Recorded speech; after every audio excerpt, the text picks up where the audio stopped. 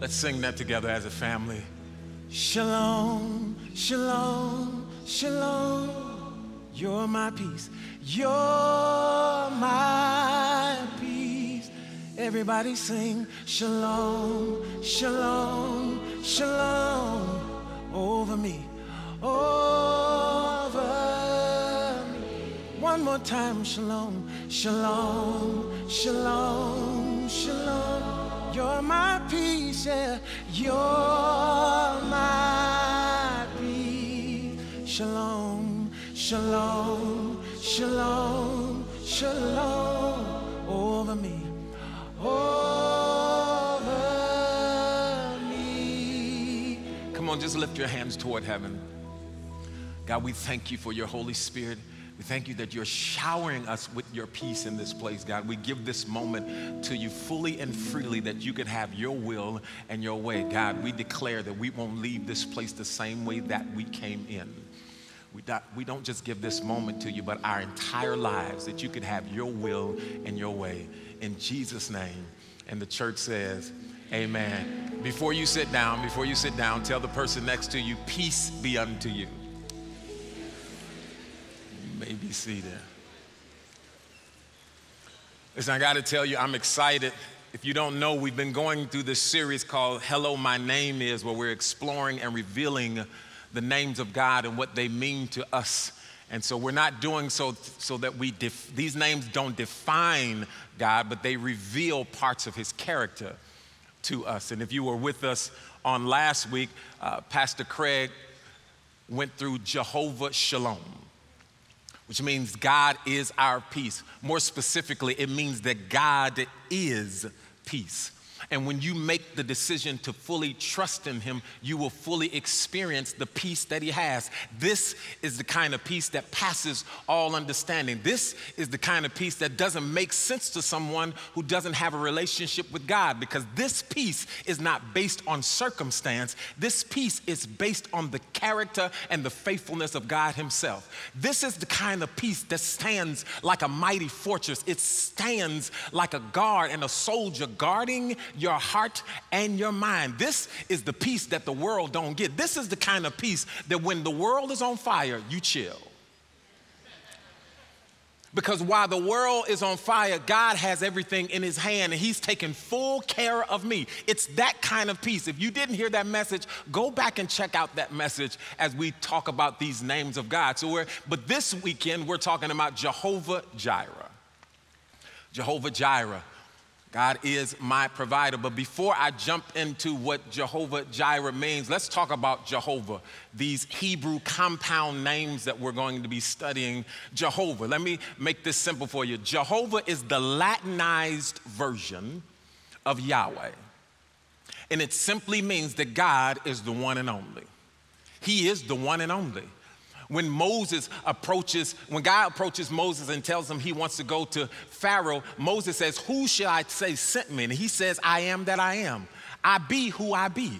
I'm the one and only. Everything you need, that's me. So every time we see the name Jehovah show up in the Bible, it is God saying, I'm the one and only. I'm not one of a kind. I'm the only of my kind. I'm the one and only one that can heal you. I'm the one and only one that can save you, that can deliver you, that can give you freedom. I'm the one and the only one. Stop looking to your mother or your father or social media. I'm the only one. This is why we worship him. He's the only one.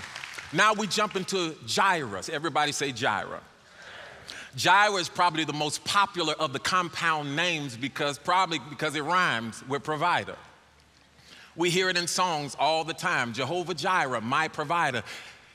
Jireh means the Lord will provide, but it actually goes a little bit deeper than that. The word Jireh comes from a Hebrew root that means to see, to inspect, to perceive, and to provide. Of all of these definitions, the one that jumped out to me the most is Jireh means to see. We serve a God that sees. I think it should be comforting and encouraging to know that the God of the universe, the maker of it all, the all-powerful sovereign king, he sees you. He sees you when you're hurting. He sees you when your back is against the wall. He sees you when life doesn't add up. He sees you when the math ain't mathing. He sees you when things don't look right and things don't feel good. He sees you when you're crying under your pillow at night. He sees you when you can't understand how to save your children and get them to do the stuff that you want them to do. And he sees you when your marriage is broken and you're still trying to figure things out. He sees you. Not only does he see you, he's making a way for you. This is why we love Romans 8:28 that says all things work together for the good of them who love the Lord and are called according to his purpose. How many things? All things. All things work together for the good, for the people who actually trust him. They wouldn't be working if he didn't see you. It's because he sees you that he's already working it out in advance.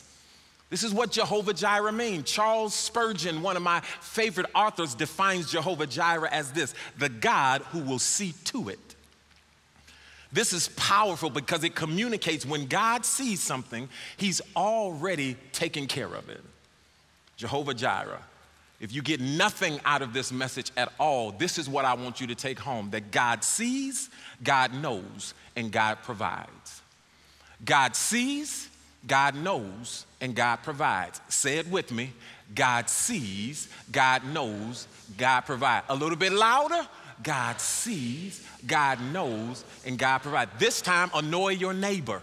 God sees, God knows, and God provides.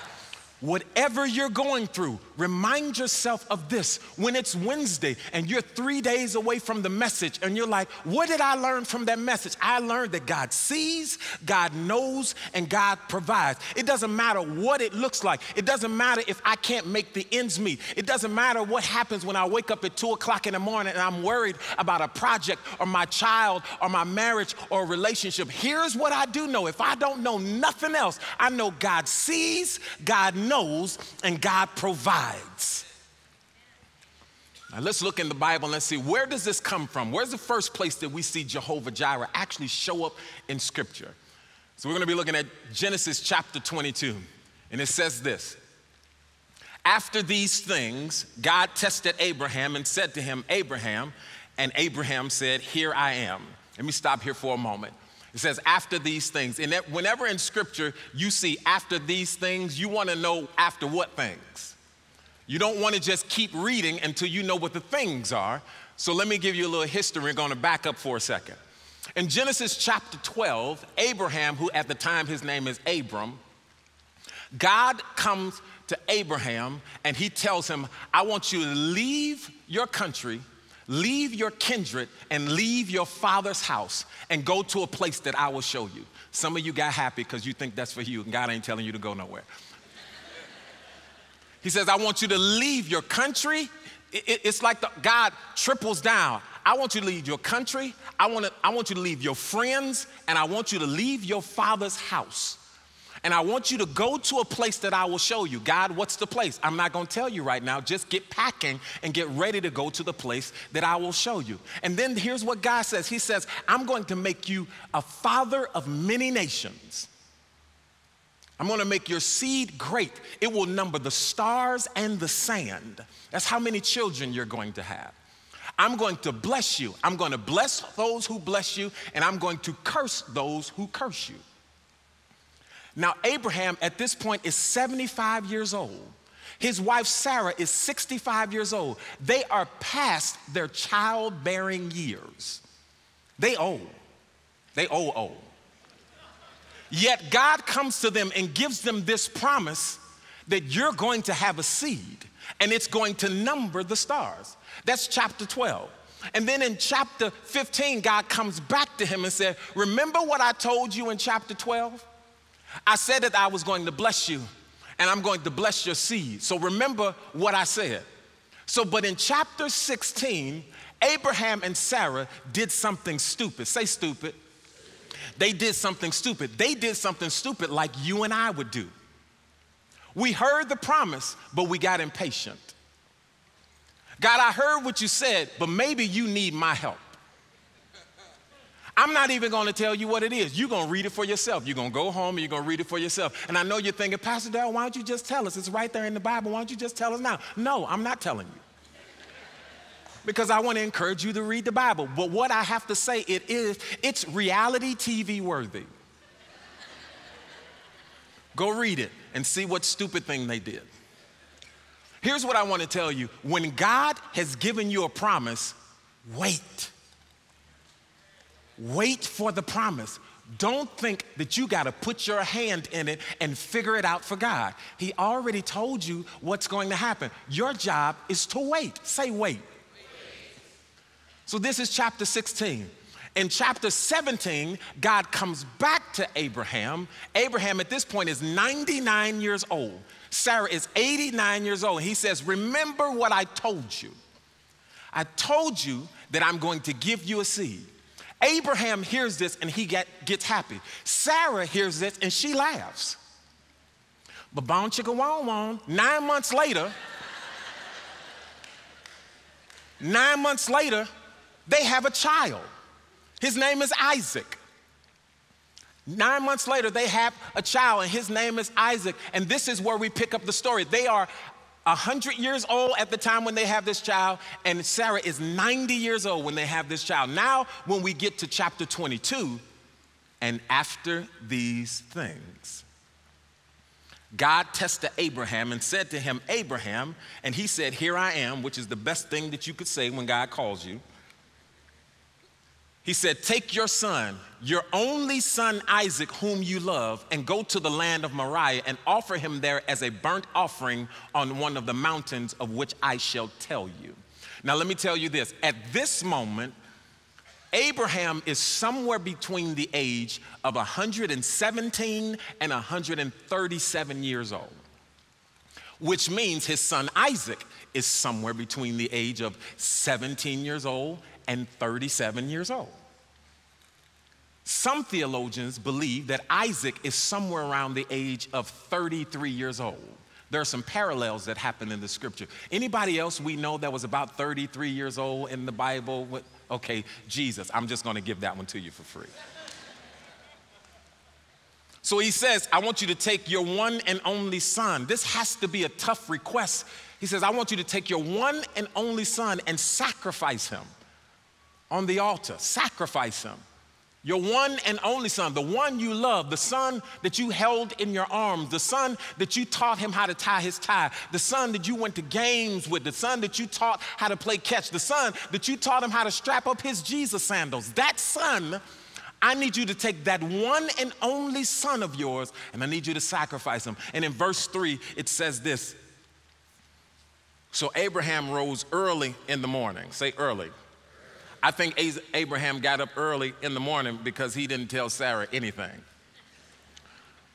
Let me back up for a moment here. This story, while God has requested for Abraham to sacrifice his son, God never intends for Abraham to sacrifice his son. It is more like God is asking a question. The same question he's asking you and I today. Are you willing to give up the thing you love the most for God who has more for you? Are you willing to give up the one for billions? Are you willing to give up the one son for what I said you're going to get? So they rose up early in the morning, and he saddled his donkey, and he took 2 young men with him and his son Isaac, and he cut the wood from the burnt offering, and he rose and went to the place of which God had told him. And on the third day, say the third day, on the third day, for 3 days they had been traveling, and there's no conversation. For 3 days. Is there anything else that's familiar that happens 3 days that we know about? Jesus. On the third day, Abraham lifted up his eyes and saw the place from afar off. Then Abraham said to those young men who were with him, he said, you stay here with the donkey, and I and the boy will go over there and worship and come again to you. This is significant.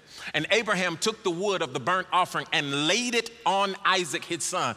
Abraham takes the wood and he lays it on his son. He takes the wood and he lays it on his son. Is there another story that you all can think about where some wood is laid on somebody? Oh, yeah, that's Jesus.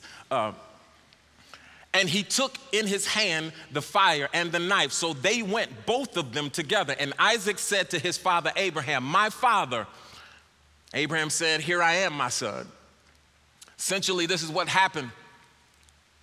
Isaac says, "Hey, Daddy, I see the fire and I see the wood, and I know how this goes, but I don't see the lamb." And Abraham responds, "God will provide for himself the lamb for the burnt offering." So they went, both of them. Imagine this scene for a moment. In the midst of this heart-wrenching test, Abraham makes two statements that reveal the depth of his faith and his expectation. He says, first, "Me and the boy will go and worship, and we will return." And then he says, "God will provide for himself a sacrifice." I don't know about you, but when I read this, I actually get excited. Something stirs deep inside of me because Abraham wasn't just speaking words, he was declaring an expectation of the impossible. He believed that some way, somehow, God was going to make a way where there seemed to be no way. Abraham was expecting a miracle, even when everything pointed in the opposite direction. This is the first thing that I want you to write down in your notes. Faith walks with the expectation of God's provision. Faith walks with the expectation of God's provision. Faith walks up the mountain expecting God to show up. Abraham didn't know how, but he believed that Jehovah Jireh would not fail him, because true faith isn't just believing that God can provide, it's walking up the mountain fully expecting him to do so. It's this kind of faith that says, "God, I don't just trust your words, I trust your character." And this is the moment where we need to pause and reflect in our own lives. How many times do we face situations that seem impossible? How often do we feel like the odds are stacked against us and we can't see a way out? Maybe you're in a season right now where you feel like God is asking you to give up something you love and you don't understand why. But here's what Abraham teaches us. In the face of the impossible, we must expect the miraculous. We must believe that Jehovah Jireh, the one who sees, the one who knows, and the one who provides, will show up for us. And here's the deal. What you believe will not only show up in what you do, but it will also show up in what you say. He says, "Me and the boy will go and worship, and we're coming back." I don't know if you know how sacrificing goes, but usually something doesn't return. But before he even leaves, he declares this level of expectation: we're coming back. I don't know how. Even if I slay my son, I believe that God is going to do a miracle because we coming back. Right now, I got an Arnold Schwarzenegger Terminator spirit on me right now that says, "I'll be back. I'll be back." It might look bad. I might look defeated. It might look like a desolate situation, but I'm coming back. My marriage might be broken, but we coming back. My child might not be saved, but he's coming back. Things may not look the way that I planned, but I'm coming back. I need you to say this with me. Say, "I'm coming back." You need to declare these things in your life. I'm coming back. It doesn't matter what it looks like. It doesn't even matter what someone says. Declare it out of your mouth. He didn't even know what God was going to do, but he knew that God was going to do something. We coming back. In verse 9, he says, "When they came to the place of which God had told him, Abraham built the altar there and laid the wood in order and bound Isaac his son and laid him on the altar on top of the wood." Did you just read that? Abraham built the altar, laid his son on the wood, and then bound his son to the altar. Some of y'all ain't getting it yet. I don't know what you know about age, but let me share something with you. If a 33-year-old man wants to whoop a 137-year-old man, he can. He can. I don't care how many vitamins you're taking. he can whoop him and win. Isaac willingly lays down on the altar. He knows how sacrifices go. Isaac could have said, no, I'm cool, Dad. No, you lay down. No, I know how this goes. No, you got it. But he willingly lays down on the altar and then he's bound. Does this sound familiar to anybody else? Jesus willingly lays down. There's some parallels here. He willingly lays down and he's bound to the altar. He doesn't scream, he doesn't yell, but do you know what kind of faith you have to have in your Father to allow him to lay you down and then bind you? You know what kind of expectation not only does Abraham have, but Isaac also has. His faith is incredible. In verse 10, it says, then Abraham reached out his hand and took the knife to slaughter his son. But the angel of the Lord, say angel of the Lord. The angel of the Lord called to him from heaven and said, Abraham, Abraham. And Abraham, he said, here I am. He said, do not lay your hand on the boy or do anything to him. For now I know that you fear God, seeing you have not withheld your only son from me. Do not do anything, because you have not withheld your only son from me. In the text, it says the angel of the Lord called him out from heaven. In the Old Testament, when we see the words the angel of the Lord, it's what's called a theophany. A theophany is moments when Jesus himself actually shows up. So in this moment, what we're reading is Jesus intervenes. Because an angel does not have the authority to say what you did to me, that you withheld your son from me. It's only God himself that has the authority to say that. So Jesus Christ steps in because Jesus is the true sacrifice. Isaac would have only been a substitute. So Jesus steps in and says, you can't sacrifice your son because I'm the son to be sacrificed.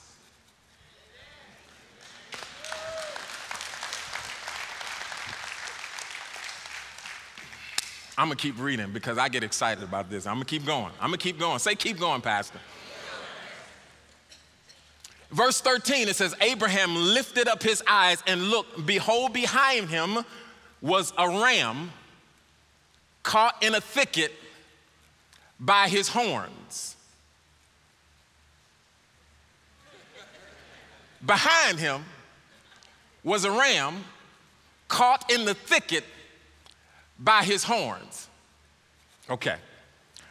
A thicket is a bush with thorns in it. The ram was caught in the thicket by his head. Y'all got it yet? So the ram represents who? Represents Jesus. So this means before they even knew what the problem was, God had already provided a solution. We are looking at a story that is a prophecy for the future. This is a reminder that he is the Jehovah Jireh. Before we ever knew we needed him, he was setting things up already. He was already putting rams in bushes for us because he's preparing the way. This is what it means to be Jehovah Jireh. This is the second point. I'm jumping ahead of myself. Write this down. The second point, God's provision is already in motion before you see the need. It's already in motion before you see the need. Abraham, when God asked Abraham to sacrifice Isaac, the ram was in the thicket already. Because God's provision is not reactive, it's proactive. Just as the ram was waiting for Abraham on the mountain, God's provision is already prepared for the challenges that you haven't even faced yet. This is the essence of Jehovah Jireh, the God who knows, who sees, and provides. It means that even when we can't see it, God is working. Even when all we can see is the struggle in front of us, God is already sending the solution. The ram that Abraham and Isaac couldn't see was already climbing the mountain on the other side, just like the solution to your situation is already in motion. But you got to keep going because it's there.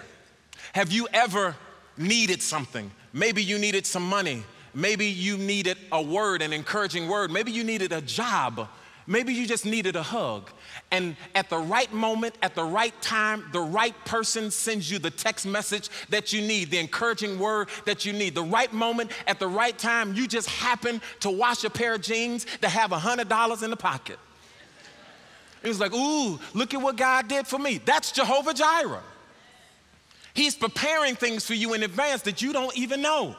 Because God sees the big picture. You may not see the ram right now, but it's there. If you keep climbing the mountain, it's coming up the other side. Your job is to keep moving forward. And this is the verse I love. In verse 14, it says, Abraham called the name of that place, the Lord will provide, or Jehovah Jireh. As it is said to this day, on the mount of the Lord it shall be provided. Abraham called it. Abraham called the name of that place Jehovah Jireh. God didn't come to Abraham and say, I need you to call this place after me. Abraham called the name of the place Jehovah Jireh. This is your third point. Write this down. What you name your circumstances determines your outlook. Abraham could have easily called this the place of potential tragedy. He could have called it the place where all my dreams were almost shattered. But instead, he called it Jehovah Jireh. And let's dig into this for a moment. Abraham wasn't in denial about what had just happened. He wasn't trying to put a positive spin on a devastating situation. Abraham was declaring the truth about who God is. This was Abraham's but God moment. I could have lost it all but God.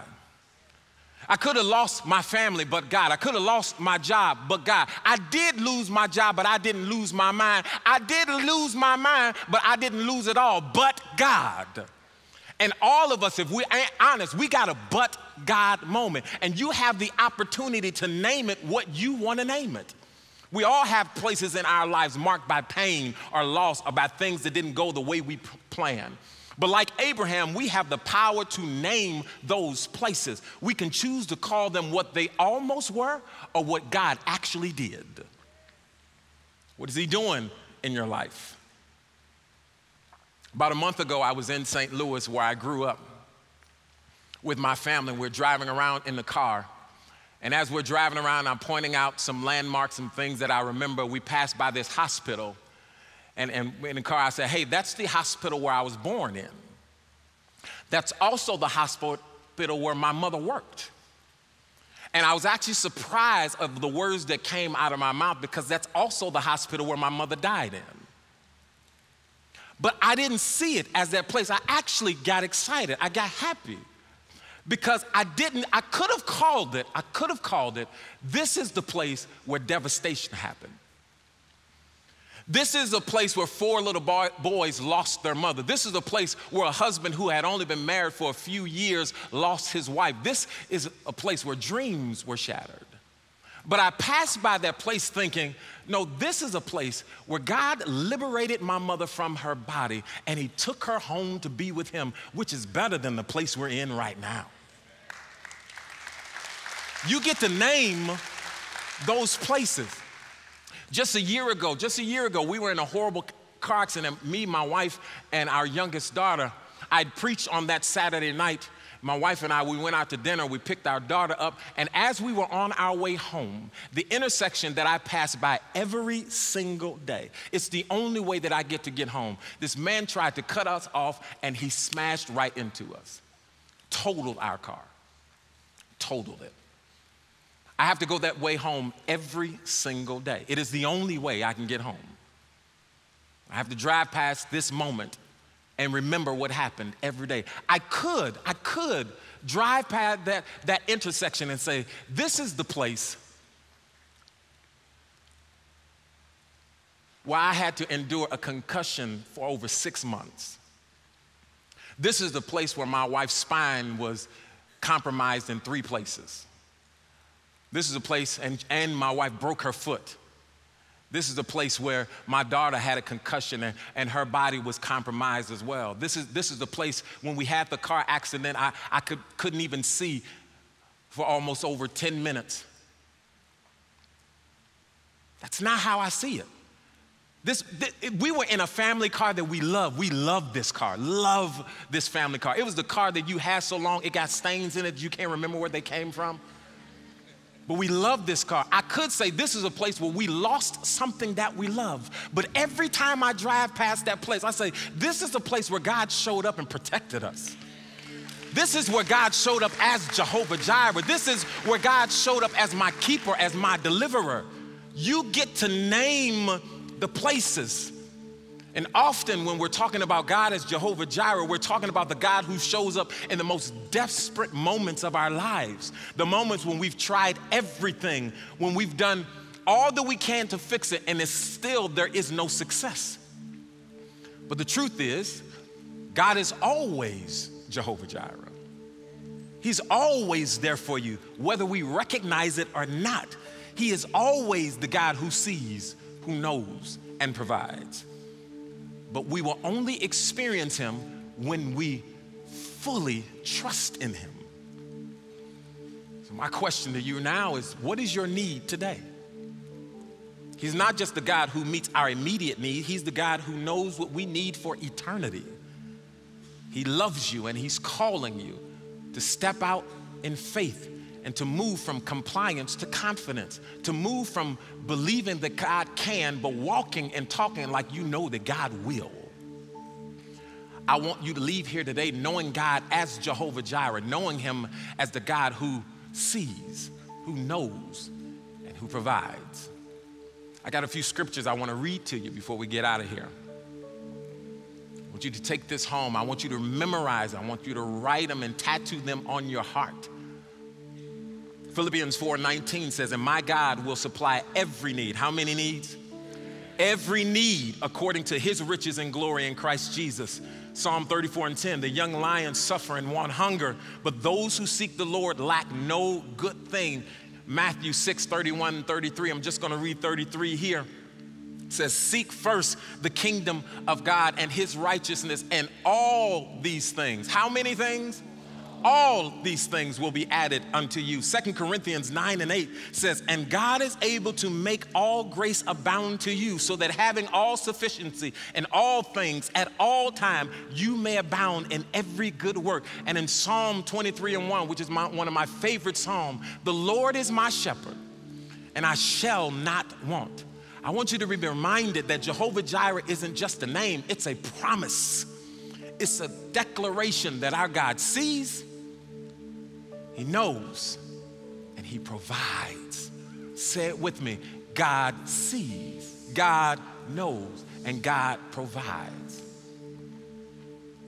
Moment here, they're going to sing a song, but we're going to have our prayer partners come down here and be ready to pray for you. I don't want anybody to leave. I don't want anybody to move. We're going to pray together. So our prayer partners, come on down right now. I want to encourage you to come down and get prayed for. Don't leave this place without getting the prayer that you need. That baby needs some prayer. Don't leave this place without getting the prayer that you need. And don't think, man, I've prayed about this over and over again. Keep praying. Be like one of those little kids that's pestering their parents. Mama, mama, mommy, mom, mommy, mom, mommy, mom, mom, mommy. What? Can I go outside? Go on. Sometimes you have to keep saying it over and over again. If you have to be that person that says, Jesus, Jesus, Jesus, Jesus, Jesus, Jesus, me, Jesus. Keep talking. Sometimes it's a test of your faith. Are you willing to keep talking when you don't even hear the answer? Are you willing to keep talking when things don't go according to your plans? And sometimes you need a partner. That's why we got prayer partners coming down to pray with you. Because I got brothers, and sometimes I wouldn't go to daddy by myself. I'm taking one of my brothers. Hey, daddy, we want to know. So you need some people that can partner with you. Let's pray. Father God, in the mighty name of Jesus, we thank you and we bless you for who you are and what you continue to do in our lives, and for the person that's making a commitment right now for the first time, who's surrendering their lives to you, God. We celebrate with them. God, you are a Father who sees, who knows, and provides. Our deepest need and our deepest and our greatest need is for you. You are Jehovah Jireh. In Jesus' name, amen. Again, if you're not praying, pray for the ones who are coming down, but don't move. Let this be a moment that you allow God to speak to you and you get to speak to him as well. All right, God bless you.